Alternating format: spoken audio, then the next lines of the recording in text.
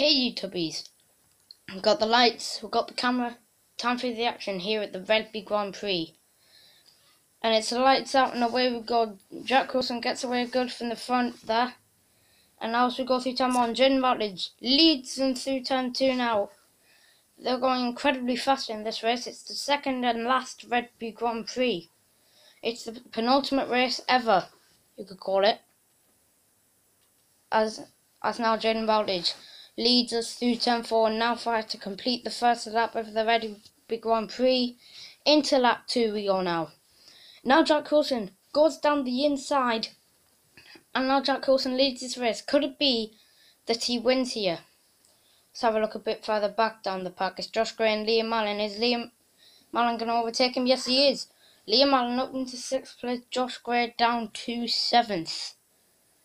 As now Jack Coulson goes through turns 4 and 5 to complete lap 2.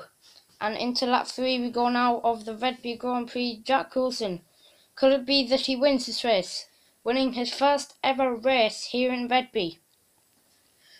Going down through turn 2, Jack Coulson still leading on lap 3.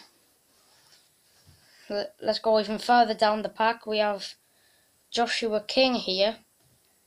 With Jared Palmer, we've never seen Joshua King this far back in a race before. But now we get into lap 4. I think that Jack Coulson is going to win this race. Jayden Routledge is trying to catch up to him. Also, Euan Burn in 3rd, Sam Cotton in 4th. As we now go through turns 2 and 3. And there's Sam Cotton making the move back on Euan Burn. Euan Burn gets the place back. Who's going to come out in front? It's Sam Cotton in front. But Euan Burn makes the move. And now, as we enter the final lap, Jack Coulson is going to win the race. Going through turn 2. Jack Coulson. And now the crowd stands up for Jack Coulson.